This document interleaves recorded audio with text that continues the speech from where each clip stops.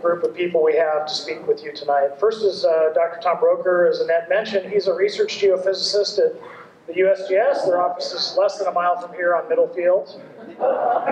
He was the director of the Earthquake Science Center, and he is an expert in seismology, earthquake hazard assessment, mitigation, and preparedness. So his talk will be, I think, very salient. Remember, the problem we have as humans is that we tend to only be able to really focus on one thing at a time, and we're susceptible to manipulation. The news media, certain politicians, right? They make us pay attention to things that may or may not be important.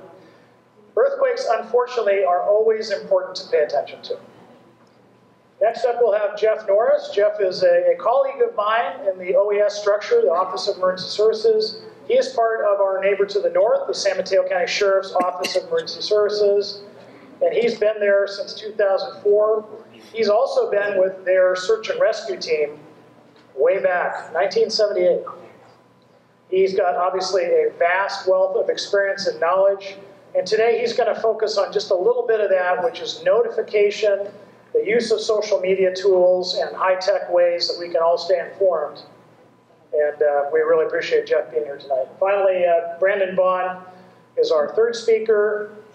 Annette talked mainly about him already. So in addition to running the emergency management team at Stanford Health Care, which is Stanford Hospital, the children's hospitals, and what is it, 148? 198. 198 locations. They keep adding locations. That's a lot of locations. As I mentioned, he is with DMAT. He's also been an emergency medical technician and a certified EMT since 1995. He's been on deployments at a lot of national and international disasters, including some of the famous ones, Hurricane Katrina being one, and I'm sure he's going to throw a few little war stories, as we call them, in the mix. When we're done with the panel, if you can, please stay. We're going to have our new police chief, Bob Johnson, who's over there, and our fire chief, Eric Nickel, my colleagues in the public safety team. They're going to kind of provide some closing remarks, and we're going to leave here a little after 9 p.m. So with that, I'm going to take my seat up there on the dais, and we're going to run through the presentations, have a little bit of interactive Q&A, and move off to the chiefs to close us out. Thank you. Well, thank you, Ken. I'm Tom Brocher with the USGS, and I've been asked to tell you a little bit about earthquakes. And I wanted to, first of all, let you know there's a couple of handouts on the table over there. One talks about what we can expect in the next 30 years in terms of earthquakes, and the other talks about earthquake early warning, and I'll be talking about both of these in my talk. And I'll also be talking quite a bit about the Hayward Fault and the 1868 Hayward earthquake, and I'll tell you why during the talk. So this slide shows you the arrow is the timeline of the earthquakes in the Bay Area, starting in the gold rush in 1850 and moving to the right. And so you can see the big dot is 1906, magnitude 7.8 earthquake. And you can see all the little dots before that. In the 50 years before the 1906 earthquake, the Bay Area had a big earthquake, a magnitude 5 to 6, even a 7, every few years. So the Bay Area really knew that it was earthquake country. Look what happened after 1906, very few dots. So 1906 was such a big earthquake that it's really released most of the stress in the Bay Area. And so we've had very few big earthquakes since 1906, the biggest one being in 1989, the Loma Prieta earthquake. The dashed horizontal line, it shows you the magnitude of the level of damaging earthquakes, which is about a magnitude. We don't get terribly excited in my profession until we get about a magnitude 5.5 or 6. That's when we really start to see some damage. Whoops. I don't mean to scare people, and the next slide is it's a slide that's familiar to every geology student who's ever taken Geology 101. And the reason it's familiar is that it's used to show the offset that was produced by the 1906 earthquake. And you can see this fence line, and I think this is up in Marin County, this fence line on this farm. One side of the fault moved the fence about 10 feet north of the other side. And geologists ooh and ah about that. But what I want you to notice are the buildings in the background. So here we have these buildings, and we had the big big San Andreas Fault, big magnitude 7.8 earthquake in this person's backyard, and their house and their buildings look fine. So that's why I think experience has shown that most of us are not even going to be hurt by the earthquake, but we need to take some steps to help that along and to recover faster after the earthquake. This map shows the Bay Area. The red line on the left is the San Andreas Fault. The red line on the right is the Hayward Fault. You can see Palo Alto down at the bottom of the map.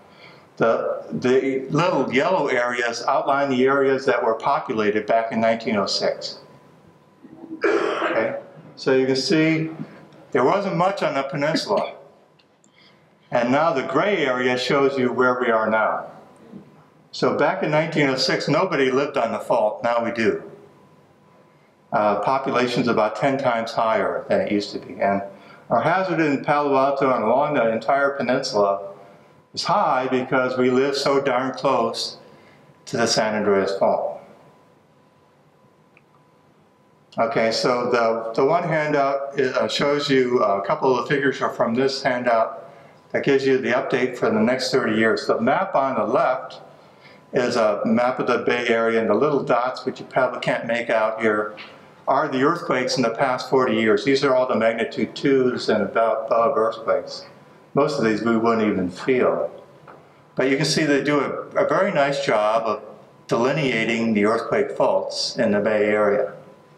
So the earthquakes are happening every day in the Bay Area. The map on the right shows you our estimate of the chance, of the likelihood of a damaging Loma Prieta type earthquake on each of these faults in the next 30 years.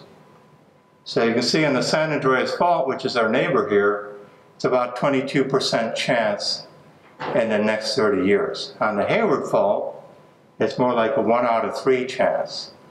And the Bay Area wide, it's about a 3 out of 4 chance. So if I went to Vegas, which I don't, but if I went to Vegas, those are pretty darn good odds. I would take those odds, right? You would win some money taking those odds.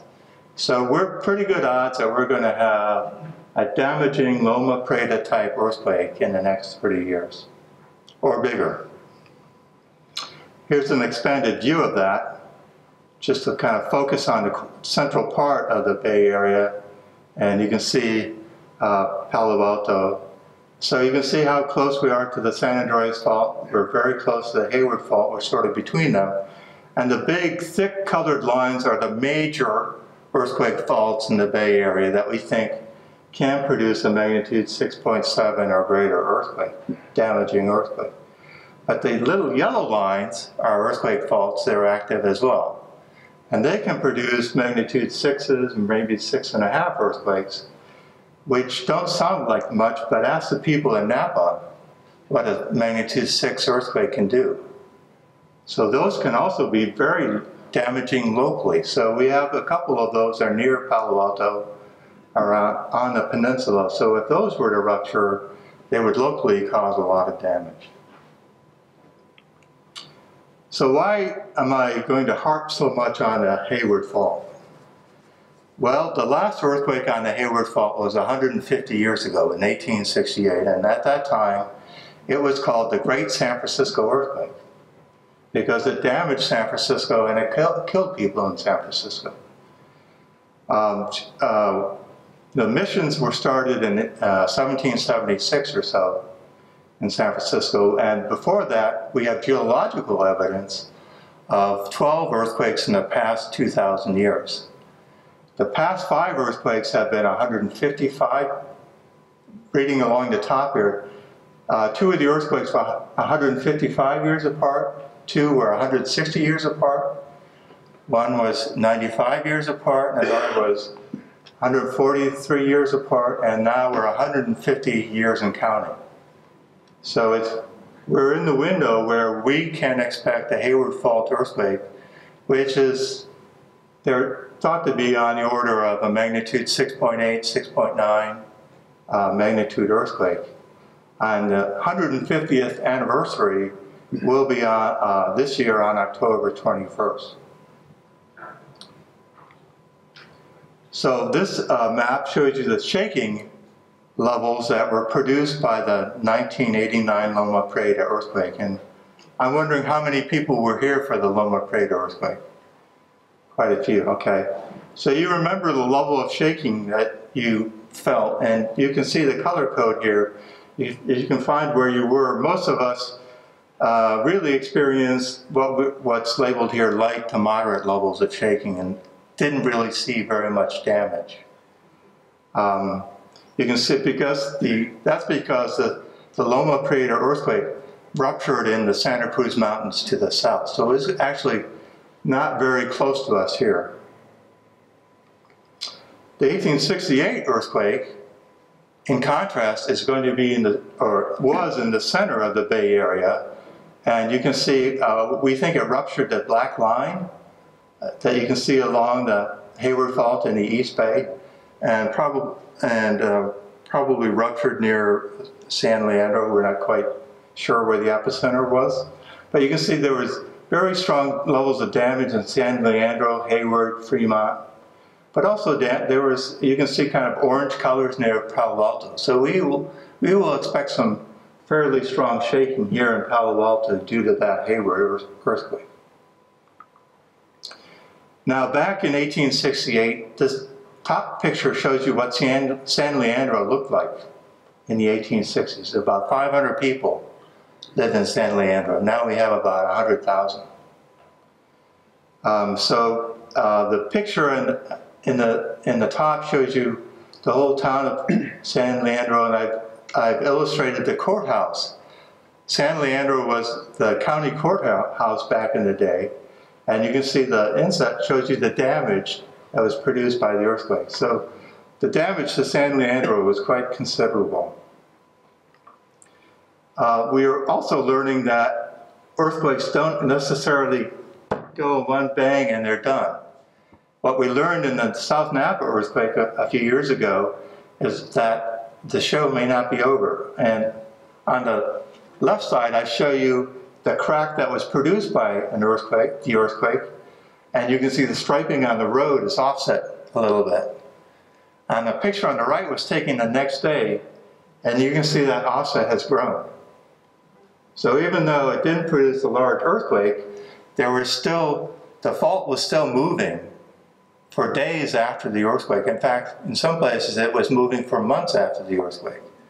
So we could have infrastructure and buildings and so on built on top of the fault or that cross the fault that are okay the day of the earthquake, but might rupture or have even more problems in the days following the earthquake. So that's something that we'll have to pay attention to, and we think this is potentially going to happen along the Hayward Fault. One of the reasons we think that is that along the Hayward Fault, we're seeing this constant motion, steady motion along the fault in the absence of large earthquakes. And this shows you a curve that was initially, that curve would have joined up nicely with the rounded part of the curve, but the steady motion along the Hayward Fault has shifted the curve about 4 inches over time. So we know the fault is moving. And most of you know about the San Andreas Fault, which produced the 1906 earthquake, and it also produced the 1989 Loma Prieta earthquake. The 1906 earthquake, we think, ruptured off this San Francisco Zoo, offshore just a couple miles or so, and it broke both to the north and to the south. And this is a shake map, and you can see that the strong shaking occurred along the entire north coast of California. So even though it's called the San Francisco earthquake, it really shook up all of Northern California. In fact, the strongest shaking and damage and fatalities per capita was in Santa Rosa. But it's not, we don't call it the Santa Rosa earthquake. So let me talk about one of the things we're doing to help mitigate earthquakes. So we're developing a system called earthquake early warning. Sometimes facetiously I call it earthquake last warning, because it's based on the premise that the earthquake has started. And so on the lower left, you can see the earthquake is started by the star, and the earthquake has produced two different kinds of waves. And the first waves, the fastest waves, come to us first, and those don't shake as hard as the second waves, which do the damage. So we can locate the earthquake using these first fast traveling waves, and we can detect where it happened and how big it was, and we can relay that information electronically ahead of the earthquake, and thereby get some seconds of warning. What it depends upon is having these sensors. I call them tripwires. We need to have lots of tripwires underground to detect the earthquake, and then we can determine where the earthquake was and broadcast that information ahead of the earthquake shaking. Now that tripwire system in Japan, the Japanese have a similar system, and it's been working for now, I think, about 10 years. And you can see the density of tripwires in Japan. All those little orange squares are their sensors. And in contrast, at the same scale, you can see the sensor network in California. And it's very good in LA area, and it's very good in the Bay Area, and it's not so good anywhere else in California. So the issue, we need, our sensor network is only about half to maybe 2/3 built. And so we need to keep working on building out that sensor network. So let's talk about the Berkeley earthquake from a couple of weeks ago. It was about a magnitude 4.4, and that's about the size of earthquake that we think will start giving warnings for. So this is a shake map. No, I'm sorry, this is a Did You Feel It map. So about 40,000 people went onto our website after the earthquake and filled out the Did You Feel It. And so you can see the earthquake was felt from north of Santa Rosa all the way down to Monterey and even a little bit farther south, and as far east as Sacramento. So it's a very widely felt earthquake, even though it was not a very large earthquake. See, it was in Berkeley. So what kind of warning would we have gotten from this earthquake?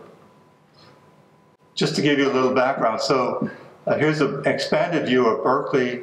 The earthquake epicenter was actually by the Claremont Hotel, if anyone knows the Claremont, or the Caldecott Tunnel. It's in that vicinity, just south of the campus at UC Berkeley. And then in that area, these other dots show you the previous earthquakes of about that magnitude that have happened. And in that area, for reasons that we don't really understand, there's been a series of earthquakes in that region. But to move on to the earthquake early warning part, and so the epicenter was in Berkeley. The green circle shows you where we would have received about 10 seconds of warning. So in Palo Alto, we would have gotten about 10 seconds of warning from that earthquake. And that's just, that's about as good as we can do based on the physics of earthquakes and the speed that the two different waves travel at. So if we had an earthquake, you can see that if we had an earthquake closer to Palo Alto, we would just move those circles closer to Palo Alto. So we were going to have less than 10 seconds of warning for earthquakes that are closer to Palo Alto. But there's a lot of applications that can use even a few seconds of warning. And BART is already using what we call the shake alert, the earthquake early warning system, to slow down trains. And in 10 seconds, BART can slow down a train by about 30 miles per hour.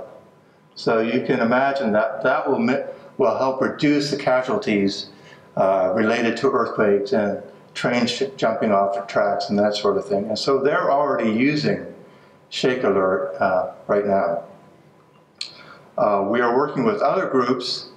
I believe we're working with the Menlo Park Fire Department on automatic opening of fire doors at fire stations, so that when earthquakes happen and you get a lot of shaking, what can happen is that door frames get out of true.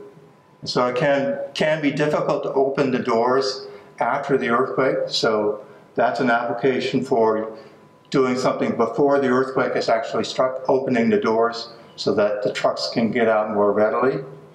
And so we're working with Menlo Park with that, but we're looking, I'm sure we'd be happy to work with Palo Alto as well.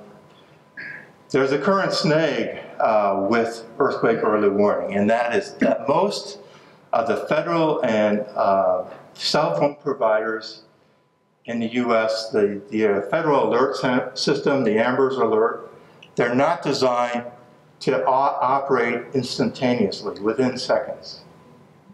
And so they're not capable at the current time of pushing out earthquake notifications, earthquake early warning system. And that's because they've never had an application before that needed it. But they now they recognize the need for it, and so they're both the federal system and the cell phone providers are working on solutions to the issues that they have to do that.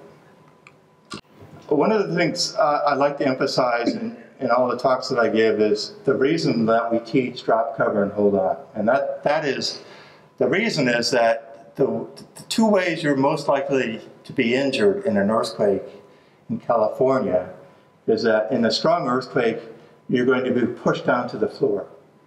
You're going to be pushed over. And so a lot of people get injured falling over and hitting the ground. So that's why you drop.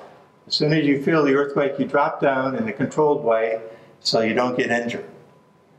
The second thing, the other way you get hurt in California is that things start to fall on you. And so that's why you get underneath something that's going to give you a little cover so that those things don't land on you and hurt you. And you hold on to that thing that's giving you cover if it can move, because we know in 1906 the shaking lasted for 45 seconds and all the furniture in the rooms just walked around the room. So if you're not holding on to that thing that's giving you cover, pretty soon you're not underneath that thing, okay? So you've got to hold on to that thing and make sure you stay with it. And every year we teach this drill statewide and actually nationally now and internationally in something called Shakeout.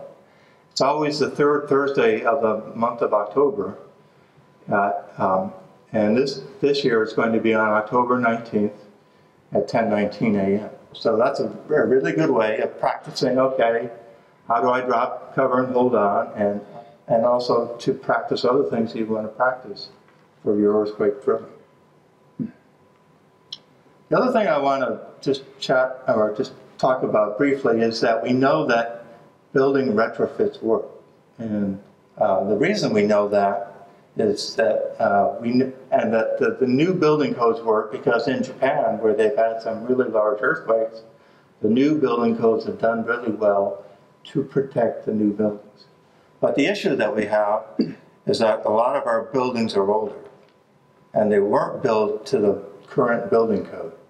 But we know that it's possible to retrofit older houses, and there's a property owner in Santa Cruz, and for whatever reason they bought two of the identical houses next to each other in Santa Cruz. And they had retrofit one of the houses before the Loma Prieta earthquake, and the other house they hadn't retrofit.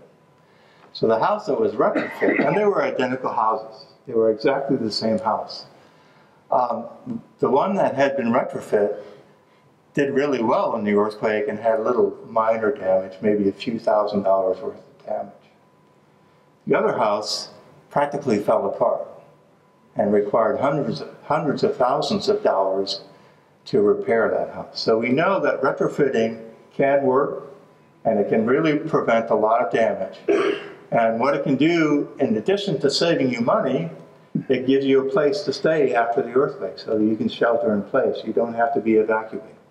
You don't have to leave your house, which after all is where you have most of your resources. The other thing I'm going to just encourage you all to think about is that in addition to retrofitting, think about your chimney. The level of shaking that I showed in those shake maps Level of shaking, intensity 7, intensity 8, that's when chimneys start falling down. So that's what we're going to see in a Hayward fault kind of earthquake in Palo Alto. So if you have a chimney, you can be proactive and have it replaced by a chimney that's metal pipe and wood frame. And so that's not going to fail during the earthquake, and it's not going to potentially fall into your house and cause damage or cause your house to be red tagged after the earthquake so that you'll have to leave your house. So, and the other sales pitch I'll make is that it's going to be a lot cheaper to do that after the earthquake, before the earthquake than after, because everyone is going to be trying to find a contractor to do some work on their house, and it's going to be very expensive to have any work done on your house. So again, you could, if you do it now before the earthquake, you can schedule it at your convenience, and you probably pay less money to have that done. The USGS, and we have some of them here, we have these guides for preparing for the next earthquake. They're in English as the Putting Down Roots in Earthquake Country, but they're also in Spanish and Chinese, Vietnamese, and Korean. And these are all available online. And again, they talk about, one of the things they talk about is the 7 steps to earthquake safety and preparedness. And 4 of the steps are things you can do before the earthquake. And it's things like securing your space, making sure that things are not going to become airborne and land on you during the earthquake, making sure your hot water heater is well strapped.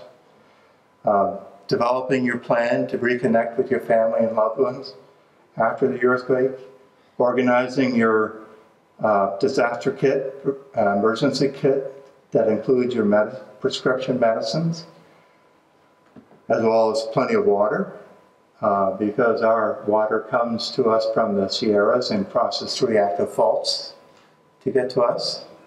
It's always good to have a little water on hand. And you can do, as I said, you can retrofit your house. And the picture there on the lower left, lower right corner shows some workmen in the crawl space of a house. And basically, if you have a crawl space or a garage and you can see 2x4s, that's a great target to put up some nice plywood. And that's called shear walling your house. And that will make that wall and that much stronger and much more resistant to failing in an earthquake. Probably save you a lot of damage to your house, and it's not very expensive. So I think I'm just about at the end. So yeah, so we're definitely an earthquake country. We have a history of damaging earthquakes in the Bay Area, but we know now that we can prepare for earthquakes. There's no need to be a victim. You can get ready, you can prepare your house and your family for an earthquake, and you can take this step now, and you'll be much better prepared to recover from the earthquake. Thank you very much. Thank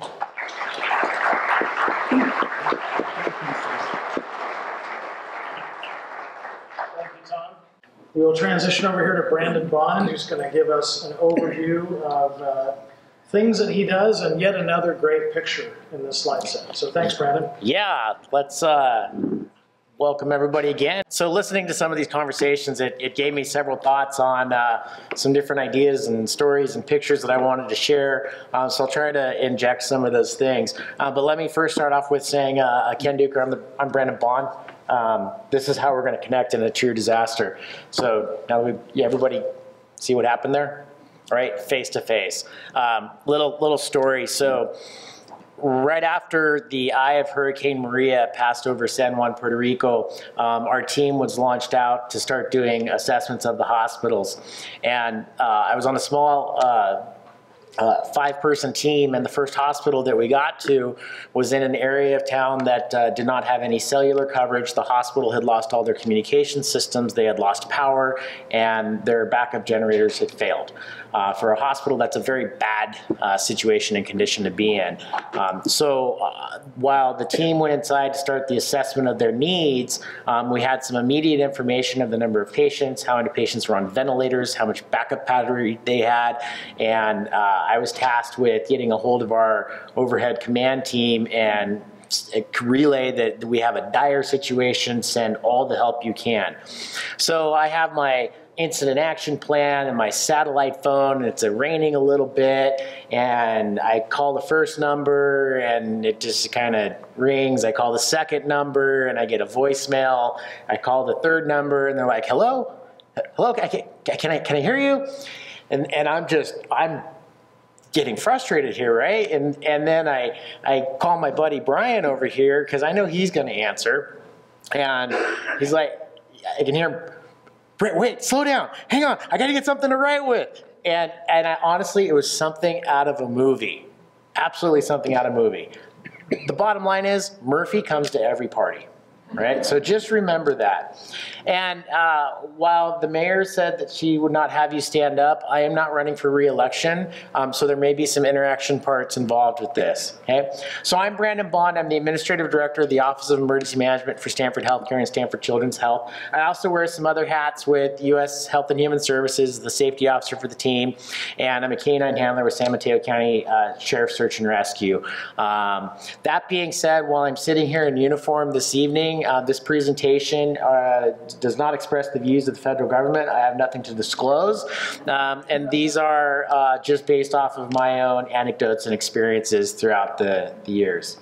So in terms of our disaster, and it's important to think about this, right? Our disaster here in our community. There's always that notion of it's not if, but it's when. And even the picture on the top left corner of the flooding, that is the basement of Lucille Packard Children's Hospital in 2011. Mm-hmm. And that consumed half of the city's emergency response resources that evening. So the bottom line is stuff happens. So we have to be ready to go in our community. And as emergency planners, we cannot prepare you for a disaster. Only you can prepare you for a disaster, right? So with that being said, imagine if you're sitting here this evening or at your work and we just experienced that 7.2 earthquake. Roads are down, communications are limited, and we'll say for this scenario, you're all at work, okay? And some perspective based off of the USGS presentation, when we responded to the earthquake in Haiti, we experienced 2 aftershocks that were 6-point plus. So just some perspective on that. All right, so here we go. It's game time. Okay, go ahead and stand up. You've been sitting for a while. This is a good little stretch break. Good little stretch break. Okay, interactive part of the game. All right. So you guys are already sitting, so that's yielding. You're going to forgive the prize. Okay, remain standing if you have an emergency kit at home. All right, good, to be expected of this room. Remain standing if you have a communications plan with your family. Uh-oh. Okay, we have some homework to do. If you have enough water for your whole family for 7 days at home. Okay, a little more homework to do. If you have an out-of-state contact that your whole family will call in an emergency where cell service is out locally. Excellent. You have an emergency kit at work. Okay. If you have a plan for yourself and your family so that you could stay at work for 3 days. Pretty good. Okay, so for Final Jeopardy, remain standing if that emergency contact number is memorized. All right, so very good, excellent. There's some wonderful handouts and refreshments for you afterwards for participating. So even as a room full of emergency preparedness junkies, we all have a little bit of work to do, right? There's always something that we can do to be better prepared while the hospital is calling me about an emergency. Okay, I don't have to respond to that one. So, a little bit about the 2017 hurricane season. This picture is phenomenal. When was the last time we saw 3 hurricanes simultaneous in the Atlantic? I'm pretty sure it was called a movie, The Day After Tomorrow. and as with the new technology, you can see just below where it says 65.8 degrees, the little purple dot. That's my location, sitting with all of these folks here and 35 other of our team members, with a storm bearing down of 165 degrees 165 mile an hour and 200 mile an hour plus. Absolutely phenomenal. You could feel the pressure of your ears getting ready to pop.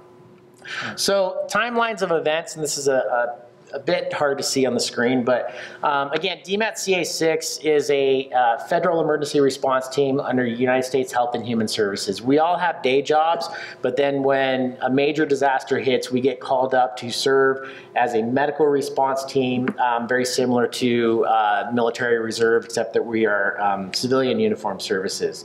So our team works on a rotational period in terms of on-call months, and August, we were not on call. So, you know, we were relaxed in steady state. But Hurricane Harvey came into Texas. Many of the teams in the system got deployed, and a lot of the teams needed additional staff. So we sent about 13 of our team members to go help support other teams in the nation to Texas with Hurricane Harvey. Missions ranged from supporting evacuations to medical shelter missions, and as Hurricane Harvey grew, more and more teams across the nation were getting deployed. And at one point, over half of the deployable DMAT teams, and there's 52 in the nation, were operational in Texas. And we had been put on alert, and for 3 days I had to drop my kids off at school, kiss them goodbye, and say, I may be going to Texas today, because we literally were that close to getting launched to Texas. That weekend on September 4th, there was this little storm starting to churn called Irma. And the pre-deployment model for hurricanes, if there is a Category 3 hurricane or above that's threatening the continental United States or its territories, to automatically start pre-deploying assets into that theater of operations. Well, in this case, everything was committed to Texas and the Gulf states. So a FEMA incident management team and a Health and Human Services incident response coordination team, all those acronyms, and one DMAT got sent to stage in Puerto Rico ahead of Hurricane Irma. And so our first task was to prepare to ride out this Category 4 or 5 storm. And that was our first mission set. One DMAT, 3 hurricanes. We called ourselves the Atlantic Task Force. So immediately after the eye passing with Hurricane Irma, we were launched to the U.S. Virgin Islands to St. Thomas to Schneider Regional Medical Center. This is a hospital that is equivalent to hospitals here on the mainland. It is accredited by Joint Commission, just as we are, but they had lost their watertight roof membrane. And you're in the tropics, and it's a hurricane, it rains. So they immediately started evacuating the hospital, and we came in and supported the evacuation, supported augmentation of their emergency department, and then we partnered with U.S. military to build a alternate field hospital, and we worked to identify all of the hemodialysis patients in the Virgin Island territories and evacuate them to Puerto Rico. And then finally our mission was starting to come to a close. And some of our team members started to deploy home. And then here comes another hurricane called Maria, a bigger hurricane. So the decision was made that all U.S. federal personnel were going to be evacuated out of the Virgin Islands back to Puerto Rico. That was the longest 8-hour day that I've ever had sitting in an airport with no air conditioning in full uniform. We thought we were getting on a C-130, but the plane broke down and we were literally hitchhiking, waiting for a ride. So anecdotally, we finally got onto a 737 that was chartered by FEMA to fly us back to Puerto Rico. Now, all of the civilian uniform responders have federal law enforcement force protection. We don't move without a federal law enforcement officer in full tactical gear with us. That is really a lesson out of Hurricane Katrina.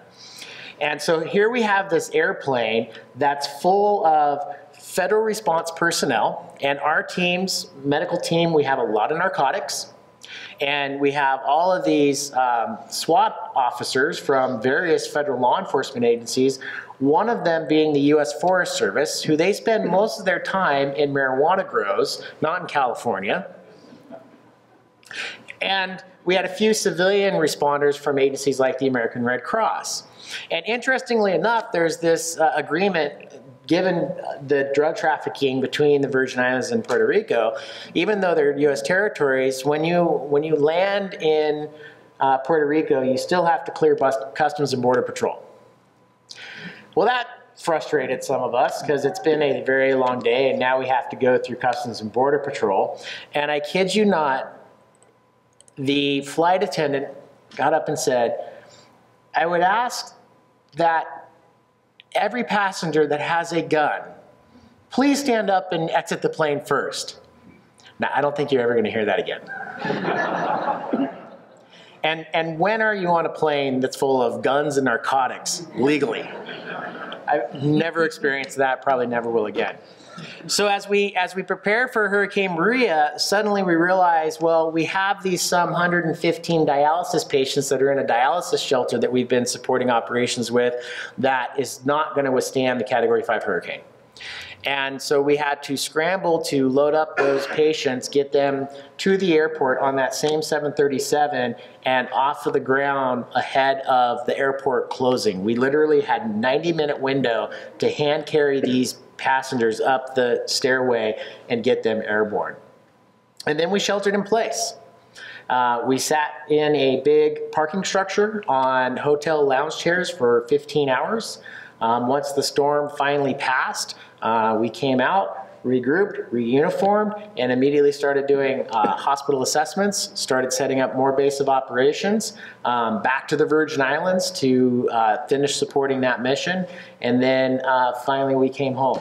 So in total, of our 85 team members, nearly 80% of the team deployed during this hurricane season. Total length of deployment for our team was 6 weeks. So I, on behalf of the team and the command staff, really thank the Citizen Corps Council for that recognition for what the team does. So how does that all happen? Thank you. So I'll give credit to Brian Sharon for helping put this slide together. I'll give you a little example of what that all looks like in terms of travel and time. So Hurricane Harvey, Category 3 hurricane, kind of came in and did a loop-de-loop, threw everybody for a curve there. Our first launch was teammates into Louisiana and then down further in the Gulf states into Texas. Then we had some deployment, demobilization back home to the Bay Area, and then Hurricane Irma started to sneak up. So then we launched personnel to Puerto Rico, then to Virgin Islands, and then we had to launch additional personnel to Florida. Because remember, after Hurricane Irma passed over Puerto Rico, then it was going straight up into Florida. So you have a multi-tier theater of disaster response. Then Hurricane Jose came in and caused a scare for everybody, but it kind of went and danced around a little bit and gave us some rain, but not much happened from there. Oh yeah, there was Katia who visited Mexico. And then we dropped folks further into Florida and down to the Keys. And we did our loop-de-loop to Puerto Rico, and then Maria came and visited us, and back to the Virgin Islands. Started sending some folks up to Alabama, and then demobilization started to occur, and then we finally got everybody home. It was just an amazing whirlwind of activity. Now that's one team. Imagine trying to track the some 50+ teams and the 1,800 team members just from one agency that was involved in this.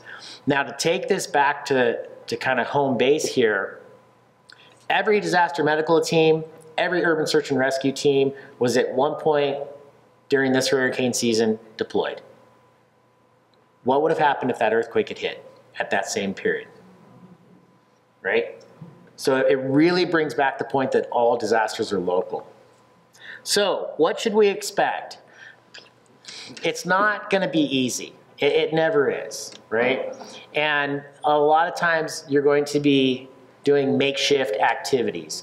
Anything from what we experienced with the mismanagement of evacuees in Hurricane Katrina, to austere medical conditions, to utilizing the luggage carts as mass transport as people are being evacuated, to, in this case, you can see a traction device made out of legs of a stretcher and then using debris to actually get the weight of the traction.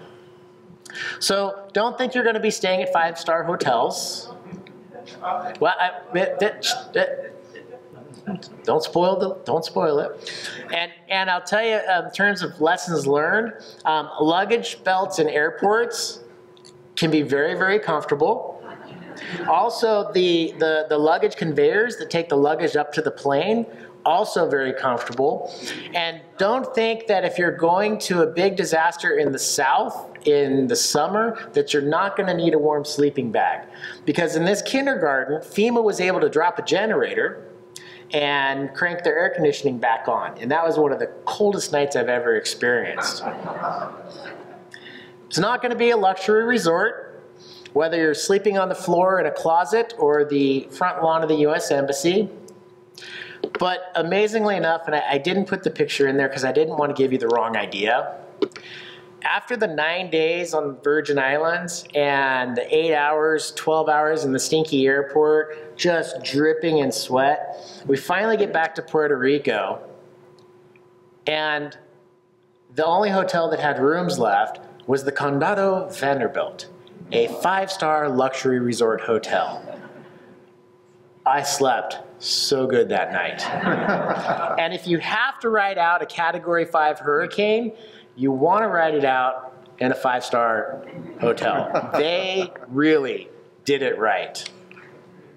So remember, all disasters are local. So here, you know, in the US Virgin Islands, they're putting out on the daily news scarce hours, scarce goods on St. Croix. There was curfews in place throughout the disasters. Amazingly enough, I think it was during one of the playoff regions, they opened up the curfew hours a little bit so people could go watch the game, but that's another story. And then, you know, here in the Bay Area, scarcity of a different factor.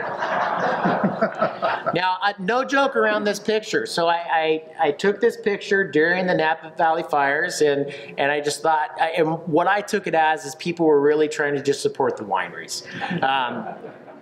But, you know, it was just the reality of the Bay Area. I will say with that incident, the hospital, we were impacted by the Napa Valley fires, as everybody was, indirectly as the smoke started to inundate the Bay Area. Smoke and sterile environments, they don't go hand in hand.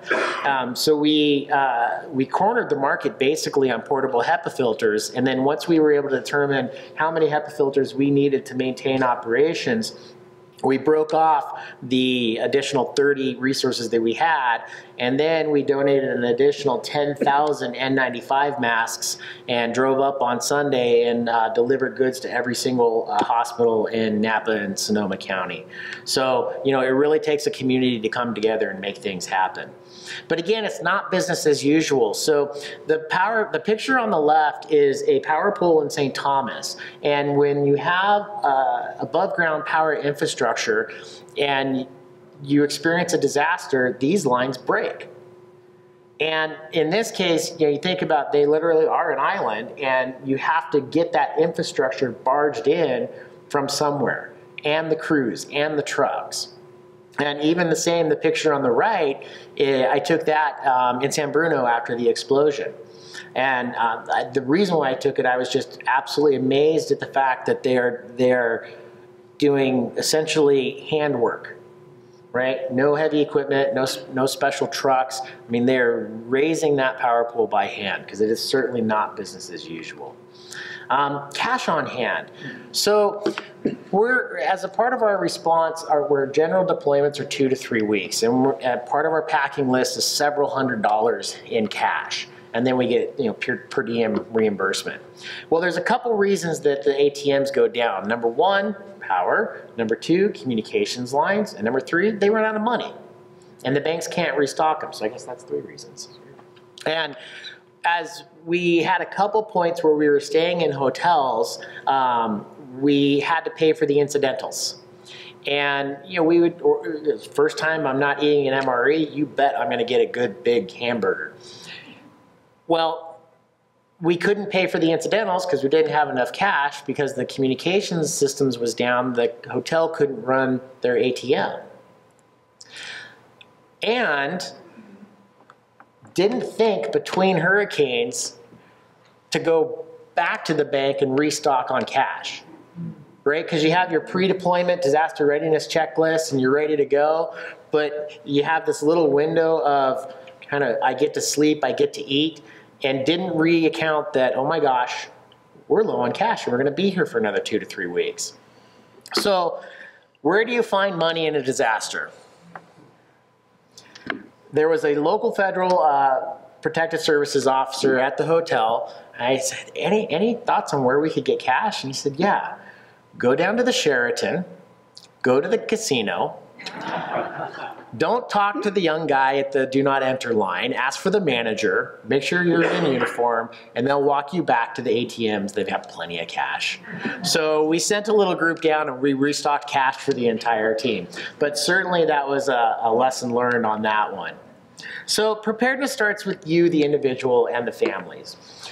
And then from there we branch out to the neighborhood. And then after that we get to the business in the city. And the key part to that is the city is going to be recovering the critical infrastructure and roads, power, and things like that. But it's you, the people that employ and work the local commerce, that is really what is going to allow recovery to take place. We were so fortunate. We were staying in an empty business. Just imagine any company where they've shelled everything out, and there was anywhere from 6 to 70 responders on cots lined up in this business. And the reason why that area was chosen is because the FBI could secure it. It had perimeter fences and could be secured for all the federal responders to stay there. And it had a backup generator and 1 working shower. I mean, that is more than you can ask for. And a couple weeks into it, there was a local business, and the individual was able to get a curfew pass, and he owned a very small restaurant. And started going to the finding sourcing through the local market, and then had a very limited menu, but let us know that he was open. And so before we would go on our shift, we would write a note with what our order was, tape it to his door of the restaurant, and then we'd come back and he'd have little to-go boxes of hot, fresh food for us. And that was such an amazing thing. And late into the deployment, I said, thank you so much for doing this. Thank you for being here. It is really great, instead of eating MREs, to have a fresh meal. And he says, no, you don't understand. If you weren't here, then I'd be at home staring at a dark wall getting drunk. And it really just, put it into perspective that what the people going through in these disaster zones are dealing with. So it's so important as a community to be prepared to take care of each other to keep things up and running. All right, here we go. Second round of interactivity. Are you ready? Okay. I have here a simple bottle of water.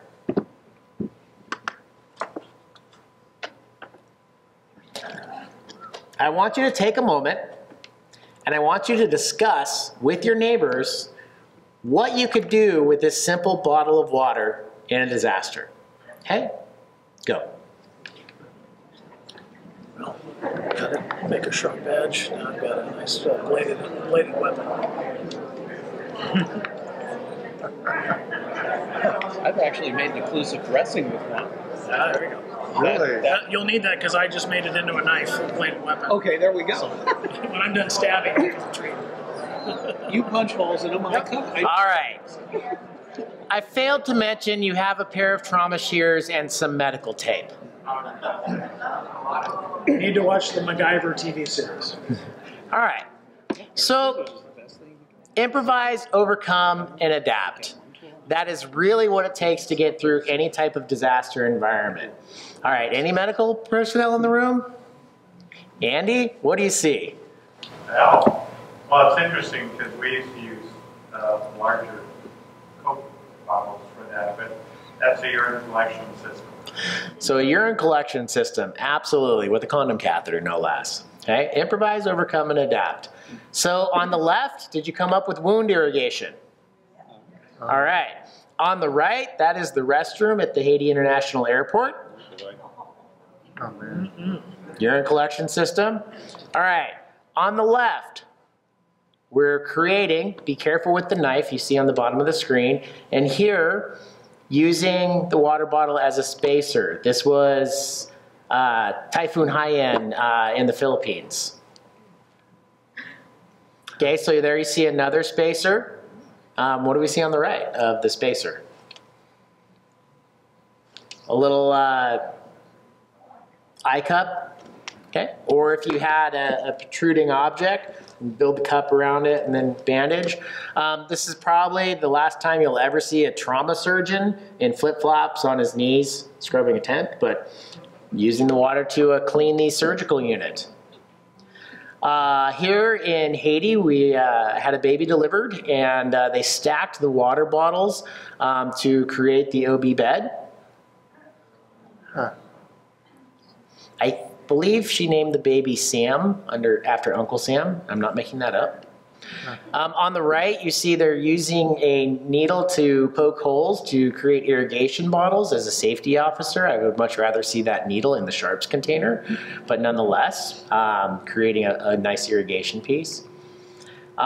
This was again in the Philippines. I found myself working in a UN pharmaceutical tent, a whole nother story about being hot. And so I took the water bottle and I used it to do my counting of the pills, and then poured them into the little plastic bags, and then we typed up translated labels. And of course, we all need coffee. This is the newest one. This happened in the Virgin Islands. Anything that we missed? A few good ones out there? Sir? Cut it lengthwise and use it as a split. Outstanding. Yes, sir. You can filter water, you turn it upside down, cut off the top, put charcoal from a grill. Yep, and then make your coffee. Because now, did anybody come up with hydration? Excellent. So the #1 cause of responder injuries is because of dehydration. Hydrate, hydrate, hydrate. All right, so we have some homework to do based off of our earlier exercise. There's plenty of tools and templates that are out there to help you be prepared. And then final thoughts, I will end on this picture. So this is my family. And on the right is a card that my kids made that stayed on the top of my deployment bag. As a professional responder, it's difficult to leave the family, but they support and understand what it is that we're doing. We're going out to help people. But we're there for a limited time, and then we turn around and we come home. And you come home back to beautiful, sunny Palo Alto. And yet the local communities are still devastated. Following some of our friends and colleagues that we made in the Virgin Islands, one of them, she and her husband this week, and the storm happened September 4th, just got into a new apartment that does not have any mold and has a secure roof over their head. So it's an important piece to think, again, all disasters are local. It's fun to tell stories about being a responder and going off and doing wonderful things, but the true heroes are the individuals who live in that community, who band together to pull through and help each other out and then continue and carry on the commerce and their lives. And that is you when it's our turn for the disaster. So with that, thank you very much.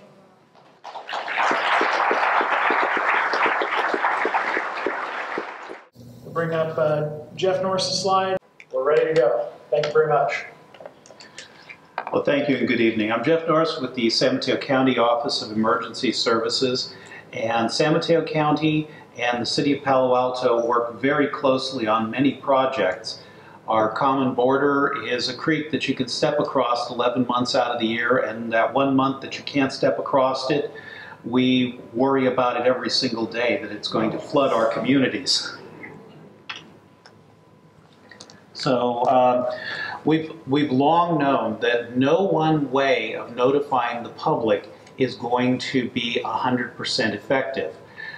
And that's why we have to start looking at alternative strategies of letting people know. We look at things such as sirens, which at the end of the Cold War, people were saying these things are obsolete, let's remove them. And now we look back and we're going, gee, those things weren't obsolete, we just hadn't realized how useful they are in notifying our communities. We started looking at landline telephones. And as much as they have started to become antiques, and the whole structure of landline telephone has changed dramatically over the last few years, in many communities, Palo Alto I believe is one of them, the only copper in your loop is that final mile. It's fiber optic up to that point. So landline telephones, but those are things which a third of you have given up. I did a quick look when you were raising your hands, but that's one of our tools that we use to get in touch with people.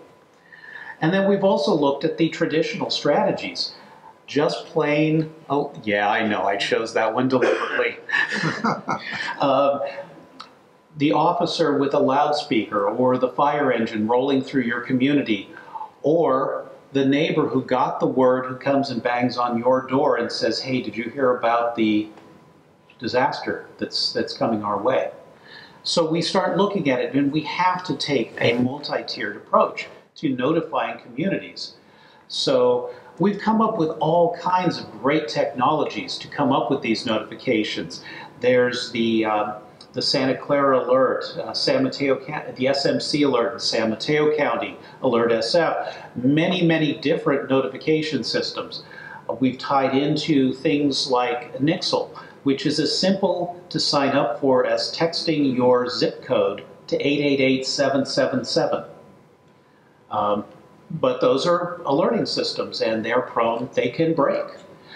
We've also looked at the Integrated Public Alert and Warning System. Now, this is a nationwide strategy that is operated and maintained as a joint agreement between cellular carriers, TV broadcasters, radio broadcasters, FEMA, and the FCC. And the idea is you see the crawl on the screen, or it interrupts the sound on your TV to announce the problem. Or it sends a text message such as the Amber Alerts that show up right on your opening screen of your phone. Many different systems, but no one system is going to reach everybody. And we've started to see a trend over the last several years, last decade or so, that many people are getting their notifications from their neighbors and their friends through social media systems. Now, Palo Alto has been extremely forward-thinking on that, and on that back table is this card, and everyone should pick up at least one of these on your way out. This has all of the social media strategies that the City of Palo Alto uses to provide news under normal circumstances and warnings when there's an emergency. So, continuing with the premise that no one system reaches 100% of the people, we start looking at the different social media systems.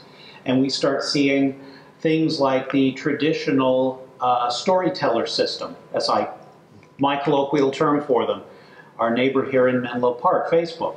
This is where people are telling their story of what's going on. And the Red Cross operates a web-based system called Safe and Well. And with Safe and Well, you can put in the name of a person you're concerned about, or you can put in your own name if you're in an impacted area. And it matches up people who are trying to find out if you're okay with the people who are being treated by the Red Cross. Safe and Well in about 2012 was doing thousands of entries per year. It's dropped to about 10% of its peak because people are using their own social media systems, and particularly the storyteller system, Facebook. They're telling their story after the fact. I was on the third story and you should have felt the house shake. So Safe and Well is kind of vanishing, and it's being replaced by Facebook. And realistically, the folks at Facebook should be looking at a partnership with the Red Cross saying, you know what, why don't we host Safe and Well for people who don't have Facebook? It would be an ideal partnership. Then you start looking at other social media systems, and you get the more immediate blasted out message that isn't necessarily focused. It just goes out into the aether, and people who receive it, and those who don't don't. And you can track individuals and say, I want a notification when somebody sends out a Twitter tweet. Or you can put geofences around it. And so Twitter has started to become a great tool for assessing what's going on in large-scale emergencies. Because you can create a geofence, basically chart on a map the electronic area you want to watch messages from, we can put that circle around an emergency and look for keywords. But even if we catch the keyword, it still needs somebody who's reading that message to assess it, to see, is this somebody saying the story again? Is this somebody who was a first-hand witness of it? Was this somebody who was on board the train? And this actually became a peculiar circumstance in Southern California when one of their commuter trains derailed. The train stayed upright. A few people had some minor injuries. But there's a practice in triage where the engine captain or whoever's there first goes up to the door and says, if you can get up, come walk over here to me. And that way you get the people with the most minor injuries and you get them together first and you get them out to where they can get looked at, but you then leave the more seriously injured people behind. And this captain stands there in befuddlement looking back and forth in this train and nobody's moving. What he sees is a lot of this. And I've actually talked to this fellow. He gets this really shocked expression on his face every time he says this story. He then said, if you are on Twitter or social media, come to me. And all these people got up and walked down the aisle of the train to him. Social media had shaped their lives to where they were ignoring the instructions until the instructions fit that social media element into their life. And the expression on this guy's face, if you ever get a chance to hear him talk, it's priceless. But he realized at that moment, and a lot of emergency managers have realized since then, people get into their place in the world, and you have to sometimes break them out of that trend to get them to do what you need them to do. Now, theoretically, his other approach could have been, get on Twitter. If you're on train 193, the alternate approach to that. So, other systems, we start seeing many different approaches. So LinkedIn came along a few years ago, and it was a professional infrastructure. This was where you would post a resume or chart who you worked with, and you took that network that you developed 3, 5, if you're in the engineering field, 19 companies ago, and you took advantage of that network to find the next place that you might be going. Well, this has also become, once again, the storyteller approach, in that you start seeing those resumes changing over time, and people are now using LinkedIn to say what's eminently happening to them. Not the instantaneousness of Twitter, but they're putting out these messages saying, you know, and then on the 18th of this month, I went through this circumstance. Totally unrelated to their professional interests, but it's another source where they're telling their story and putting that information out. This one's Messenger. And Messenger is actually a very, very old system. And it's still around, still in active use, but it's one of those heritage systems that's still pinging out messages. And a few years ago, they broke its code, and they stopped it having character limits, and they broke the code, and they let it have pictures. And it started to become a method by which people who get dispersed, you know, you knew this person because they were your neighbor a few years ago, and now they're living somewhere else.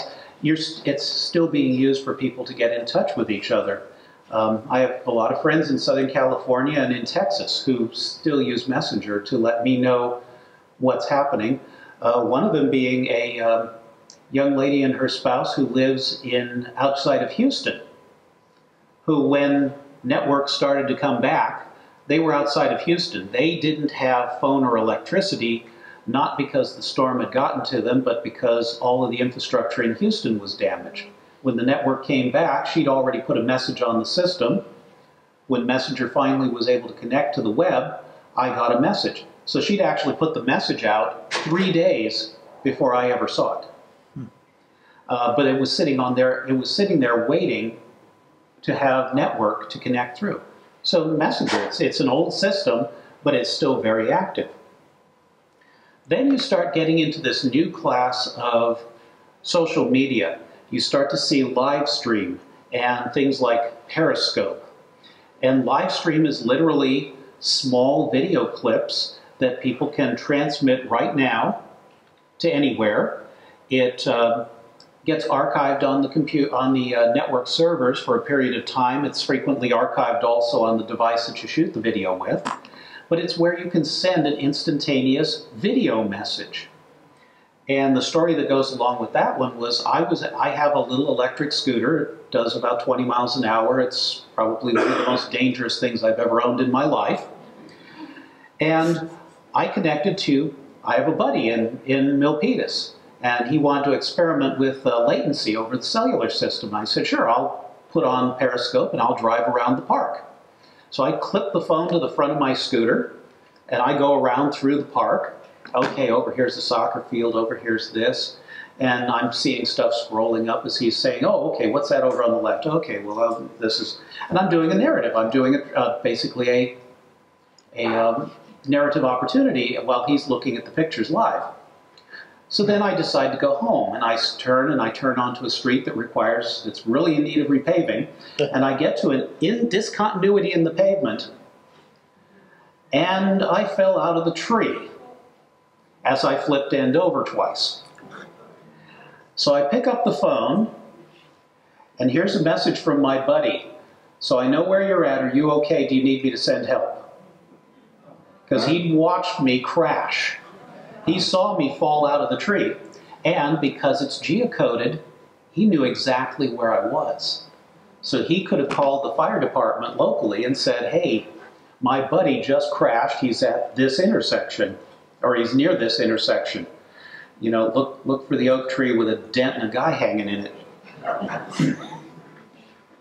So instantaneous video started to become a reality a few years ago. And this has actually been used in a number of emergency situations where, actually a local instance, we had a fire at a warehouse up in Millbrae not too long ago. And the fire captain on the back of the building scanned around with live stream. The battalion chief who was sitting in front was looking at it, seeing what the fire captain was seeing in the back of the building. So he had that instantaneous idea of how much problem is in the front of the building, how much is in the back, and could start assessing where to send his resources to best take advantage of those capabilities. Instagram. Instagram's original concept was a photo with one sentence. Because a picture's worth 1,000 words, why do you need more than one sentence? And people started using Instagram. Well, Instagram has actually grown a little bit, and once again, they all start evolving over time. They took away that idea of one sentence. Okay, go ahead and write a whole paragraph. Oh, you don't want to attach just one picture. Okay, here's a dozen pictures. But it becomes another means by which people are sending these instantaneous messages to their circle of friends. And then we start getting things like Telegram. And Telegram came about to do group messaging. Its original concept was that it was basically a party line, and you would invite a number of people into a group. And it originally was, the original envisionment of Telegram was it was going to be used by companies, different departments, to have virtual meetings. And it diverged from that about as soon as it went available on the web, and went to being groups planning when they were going to meet for dinner. And it found a million uses beyond what they originally envisioned it for. But it's a group message strategy to where one person can talk to many. What it lacks is a geocoding. So if somebody says, you know, I'm in trouble here, we can't really tell where they're at based on that system. So picking up the slack from where Telegram had left its business strategy, you end up with Slack coming around. And Slack was yet another social media strategy. And their idea was you got invited into a group and we'd hold a business meeting on Slack. Well, you start seeing conventions using Slack to have a different departments able to chat together and coordinate things. And then you started seeing Slack diverge just like Telegram had. And now you see, oh, the department now has a subgroup of the folks who like to go bowling. And it's gone the same path. It expanded. The one-to-many conversation strategy, yet another party line communication system. Then the young folks came along and said, we like Slack and we like Telegram, but it's old school. So they came up with Kik. And Kik is one of those things that did not want to be local. In fact, in their concept, they want to be as unlocal as possible. So your nearest person you chat with on Kik might be in Great Britain. That's not unusual. But Kik groups started to become based on different things that people like to do together. I recently saw there's actually a Kik group for ham radio operators who don't want to spin around the dial looking for each other. They throw out a message on Kik and say, at 6 o'clock in the evening, I'll be on 14.68 megahertz. So, yet another system. Then, since we're crowdsourcing information, along comes another one of our local companies, and they came up with Waze.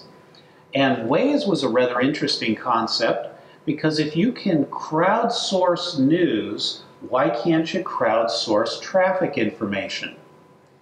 And Waze relies on positionally aware phones in your vehicle while you're driving, and it charts how fast you're going.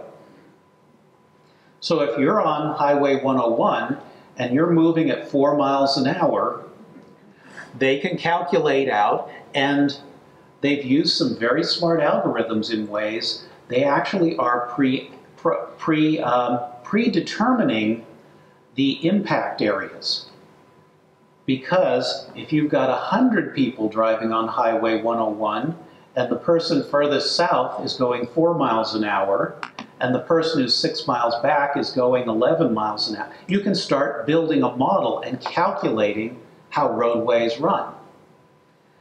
And they actually had a vested interest in creating Waze because they were planning how their own buses that were moving their employees would be dynamically rerouted. So if they saw a traffic jam starting to form, they would start sending messages to their bus drivers, get off of 101, take Woodside Road and get onto 280. They would start routing them around intelligently based on, so they were using all of the public to collect the information and using that to decide where their buses were going to go. So that's one of those slick strategies that came out not too long ago. Actually, Waze is relatively new, I think about 2 years. It was in testing about 3 years ago, but it's been publicly available for about 2 years. So this all leads to information overload, because this is just scratching the surface of all of the different social media systems that are out there. They way outnumber us in this room. There are more social media systems than there are people in this room, with ease. And social media starts to become a very difficult thing to deal with. Initially, public safety started looking that social media was okay. We could push out the routine news. This thing is happening. We're expecting some weather. There's a trend. This roadway is going to be closed for accidents. And they started thinking of it as a one-way system to push that out. Well, about 3, 4, 5 years ago, they realized that social media is actually a two-way street. Public information officers, and Ken reminds us that we, without acronyms, we have plenty of them, PIO, public information officers, can push information out, you know, public news, updates, circumstances surrounding an emergency. And the public, if they're analyzing this data, can be sending information back to them. So, but you have different kinds of information coming back from the general public via these social media platforms. And some of it is eyewitness reports. It's fantastic. You've got somebody who's actually there, who saw it happen, who can tell you what they saw in those first few minutes, and that gives you a jump on the problem. Because the better you can assess the problem, the better you can respond to it. But we also end up with rumors coming in through through social media systems. And there's even some malicious individuals who send intentional misinformation because there's no gatekeepers, there's no moderators. So I honestly see in our public information officers and our joint information systems in the not too distant future, there's going to be a split. There's going to be intelligence and analysis, where they're going to be, that person's going to be doing nothing but watching social media with a geofence around a problem. And then the rest of the public information office and joint information system is going to be crafting the messages that they're sending out to the public.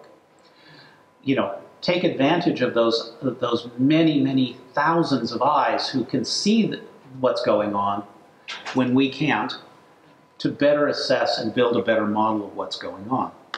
So once again, I'd like to remind everybody, these cards in the back of the room, I wish my county would do the same thing. I'm going to take a few with me and talk to my folks to try to get them to do the same. Please do pick up at least one of these cards because it has all the social media platforms that the city of Palo Alto is currently using. And I appreciate the opportunity to be here. Did we want to open it up for some questions? Or? We'll do it at the very end. Oh, okay, very good. So thank you very much.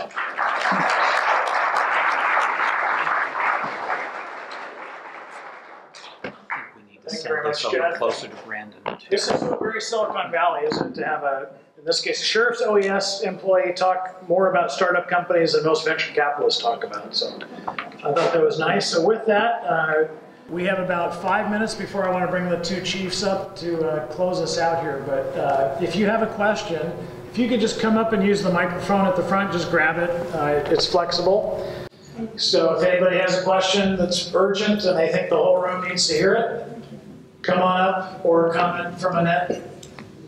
If not, the panel will be staying here for a little bit for questions and a little bit of one-on-one. So I have a question for Tom. Earthquake insurance. Earthquake insurance. Well, earthquake insurance basically covers catastrophic loss of your house. So if you think you're in an older house, not very well constructed, probably will have big problems in the earthquake, yeah, that's a very good investment. But if you're in your fairly recently built house, probably pretty good soil or rock, probably not going to have as much damage as the deductible is. So, some people, instead of buying insurance, they think they put the money into the retrofit of their house and spend the money on it. Very good. Well, seeing no other lights, as I said, we got one. Now come on up, sir. There you go. What do you think the risk of fire is in Palo Alto after an earthquake? Well, we have The second question is, how much water per person should we have per day? I'm going to answer the second one first. So the general guidance per person per day is 1 gallon per person. You're not going to drink it all. Some of that's used for hygiene. So if you have a 4-person family, and remember you're planning on Murphy's Law that your aunt and uncle and 5 cousins might be there, you might want to gross that up. Or you've got a kid away at college, maybe she's at home when the earthquake happens. So use the largest reasonable number for that. And Brandon's slide says 7 days. That's the bare minimum. For emergency services volunteers or those of us who might get deployed or might have to stay at work for whatever reason for a long period of time, I use 14 days as a bare minimum. So 1 gallon per person in the household times minimum 14. And we have a lot of good details about how to store water, how to acquire it, how to filter it in some cases. cityofpelton.org/preparedness. As far as the likelihood of a fire, and we're going to have a fire chief up here soon so he can add on to that. Obviously what destroyed San Francisco was the fire following the earthquake. Fires in an urban setting certainly could happen. I'm going to let the fire chief really talk about fire science in suburban households around here. But what happens in the earthquake, as Tom mentioned, is you can have the disruption of utilities. Depending on where they get disrupted and how, you can have gas leaks, you can obviously have sparks going on, you can have, you were cooking something, and now you've got a kitchen fire all over the place that you wouldn't have had otherwise. So there are a lot of things that can cause a fire, and that leads us to the other bit. The reason that fire suppression is taught in the CERT program is for the scenario where professional firefighters and other first responders cannot get to you in a reasonable amount of time. And stopping the small fire before it gets out of control is really the thesis of that. So I'll let Chief Nicolai answer more when he's up for his final comments. Anything else for the good of the order? Okay, hearing none, let's bring the chiefs up and we're going to round out the ceremony. Thanks again to the panel.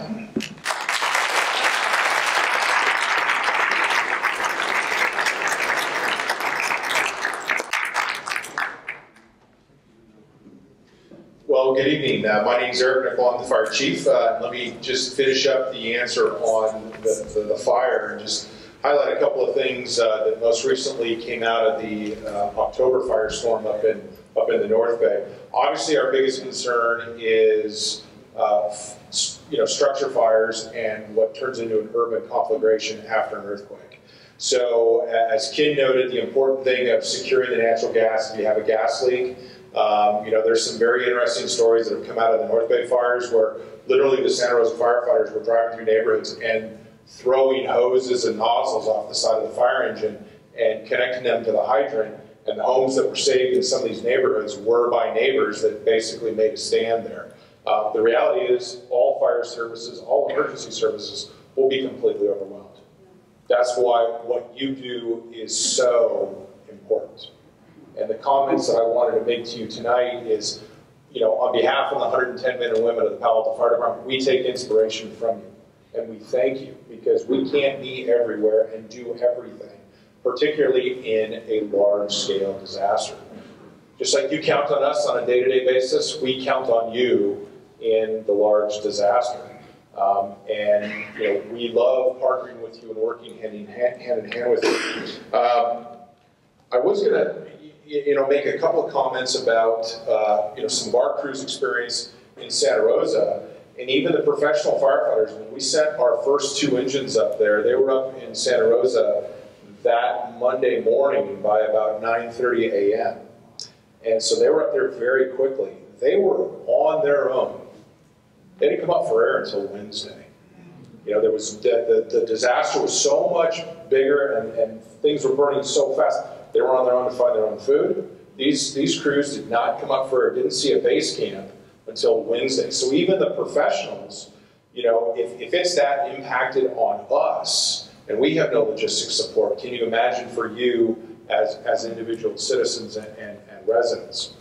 The other thing I wanted to say, particularly tied back into the social media component, one of the benefits of having a 17-year-old and a 21-year-old is you get to see the next generation of social media. So if my daughter was on that train, she'd be on Snapchat taking pictures of herself in different poses and not getting off the train. And if it was my son on that train, he would be using Venmo saying, "Hey, Dad, send money." Okay? So we had a deal this fall where my son's cell phone went missing. And it's not unusual. My son goes to college up in Montana. It's not unusual to go a week or 2 without hearing from him. But I got nervous when my daughter said, "He hasn't opened my Snapchat." And that was unusual.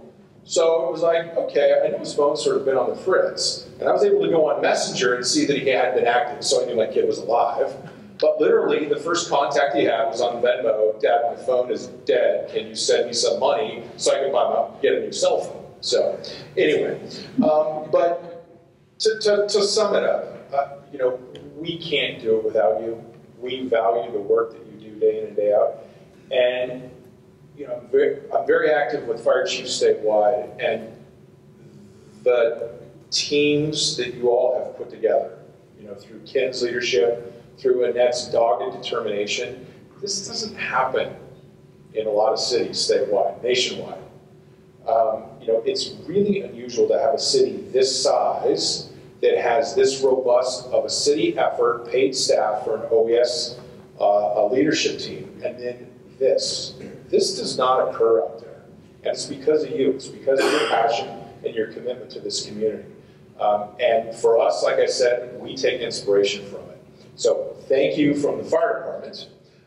And you know, I salute you and clap you. But you really don't want to hear from me. You want to hear from the new police chief, right?